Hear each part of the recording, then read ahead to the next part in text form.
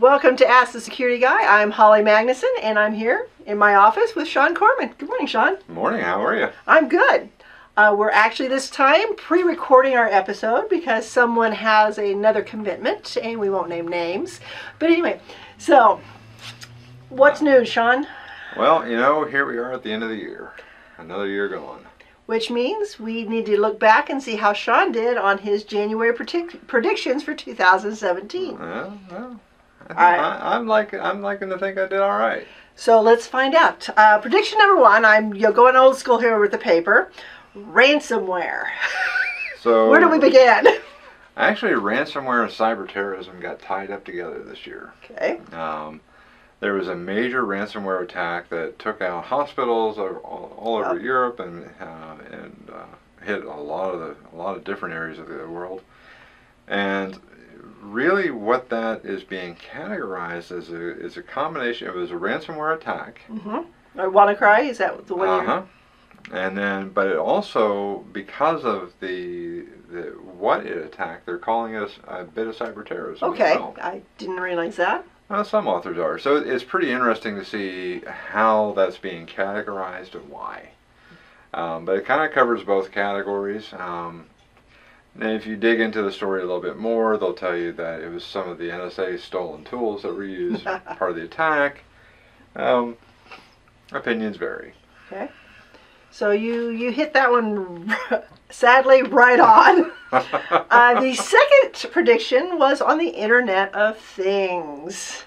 I'll tell you, the Internet of Things just continues to be an ongoing nightmare.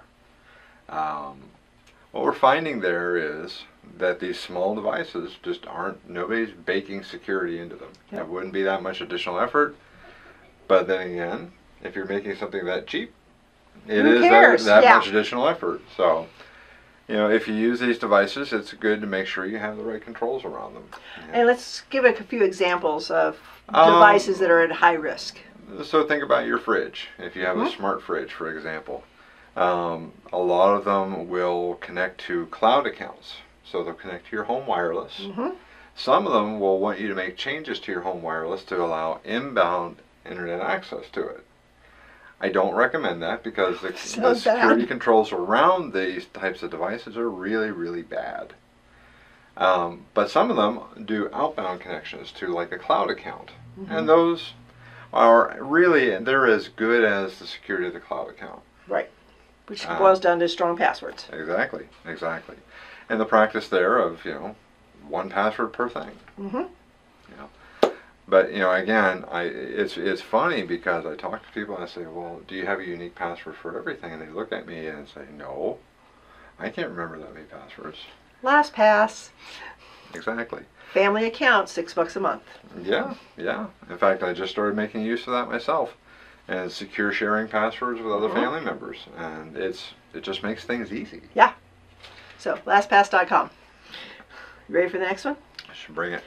Targeted scams. Targeted scams are actually being lumped in with social engineering attacks. Yep. They're phishing or whaling or spear phishing or any of the other fun acronyms around phishing that go along with that. It's kind of been level. We haven't seen a dramatic increase. Haven't seen a decrease in it either. No, though we did see actually very up close and personal here. Yeah, we definitely had some examples of it being attempted here at APU. And so that was pretty interesting. And thankfully we had a very alert employee who immediately recognized it for what it was and alerted us. Yeah. So. And that raises a good point we'll cover towards the end. Okay, well, make sure I remember that. All right, I love number 4. Adobe and Apple will outpace Microsoft in terms of the number of platform vulnerabilities discovered. Okay. Where do we begin? Well, I don't think it quite came true. Okay. Microsoft still wins. Microsoft still wins, but Apple and Adobe are certainly stepping up their game in a bad way. In a very bad way. There have been some really, really interesting new attacks on Mac this year. Yes. In particular.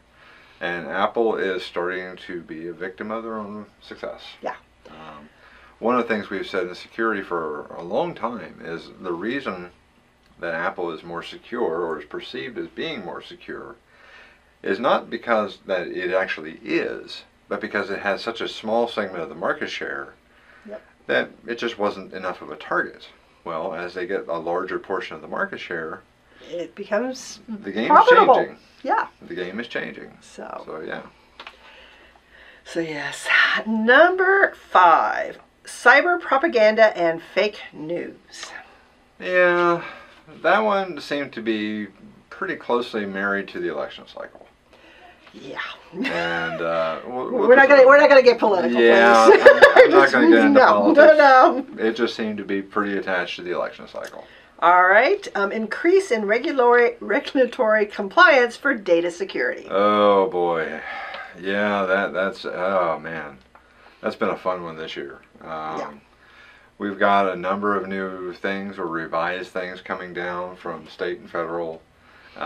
Even the credit card bureaus with PCI DSS they're updating their controls, which is a good thing. It is. It's funny too because in a recent presentation I did for senior leadership, I highlighted this regulatory bit as an actual risk to the institution.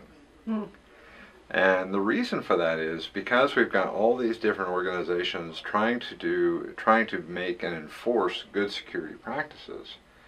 Areas where, one, that they overlap or conflict could be problematic, and two, the amount of effort it takes any institution to address these things is significant. Yeah. Whether or not they're actually in compliance is kind of irrelevant. These types of regulations require that you be able to demonstrate it and prove it, which is also a good thing. Right. But it also brings auditors, and auditors take time. And can be... Yeah, auditors. We love you. So while auditors in and of themselves is not a bad thing, it's actually a very good thing. It is very time consuming, and in that comes a risk that you're diverting attention from something else. Right. So it's not that I'm saying these are bad at all, but I'm saying you need to have a balanced approach to how you address your compliance matters and your actual security practices. And then dovetail them in a way that one supports the other. Right. When you're employing good security practices, do it in a way that's documented and actionable. Right.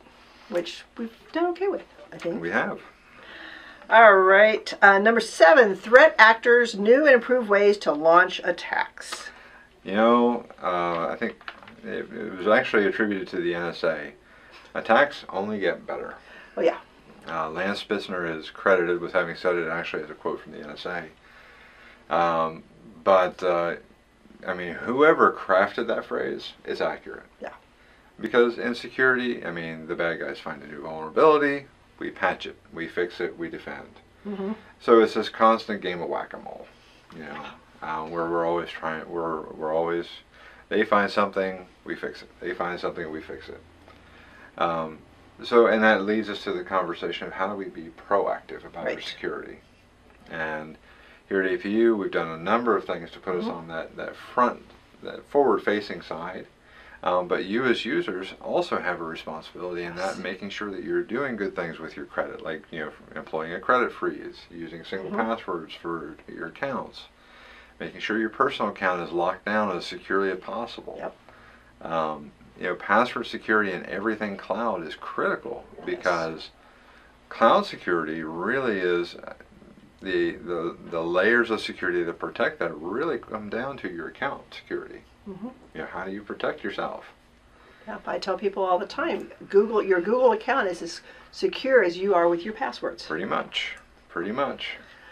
And the 8th one you've already kind of covered with the cyber terrorism. It was dovetailed with our ransomware. Yeah. And it's really interesting about how that's been categorized this year. The other thing that's been coming, we haven't seen a tremendous amount of new stuff this year, but we've seen increases in certain types of attacks. Cyber terrorism is one that's looming out there because it's this big hairy beast that we're all afraid of. And we had a taste of it with the hospital attacks. Yes. And it's pretty scary that entire hospitals were forced back to paper and pencil, and patients' medical records and medication records and all of these things were all of a sudden just gone. And this is life and death. You take down a hospital, you're talking about life and death and the information about these patients and what's keeping them alive. is all electronic. Yeah. So it's a very real threat, and this had very real world implications that were life and death. Yeah. It's really life and death. So yeah, it's been a stellar year. Yes. And oh, go ahead. We had some of the most massive breaches we've ever seen. Equifax. Yeah. nothing like having a credit bureau lose everything. Yeah. That's impressive. So yeah. So January's unfortunately or fortunately right around the corner, and you're going to have some predictions for 2018 for us. That's the plan. That's our tradition. Okay. So. Any final words? I do have some final words as we close out the year. You know, it's been this year what we've seen among compromised accounts is our lowest year ever. Yeah. We're talking about here at APU. And we've gone actually months with 0 compromised accounts this year. Thank you, community. So that speaks to you in the community for doing your part, for employing good password practices, for keeping a watchdog eye out, for reporting phishing messages up to either the support desk or the ISO account, to our engineering teams who have just done a phenomenal job with all the different layers of security they support, and the weather eye they keep on what's going on in the world. I mean, in all of our teams here at APU, and for sake of their privacy and security, I'm not going to name names, but you guys know who you are. I want to thank each and every one of you in IMT and in the APU community and all of our partners across IAPU. Thank you for all that you do to make us more secure, because really you are where boots hit the ground. Yeah. And it's really your efforts that make us more secure. So thank you for all you do. Thank you. Yes. Any questions, you can email us at iso@apu.edu, and until next month. Happy New Year. Happy New Year.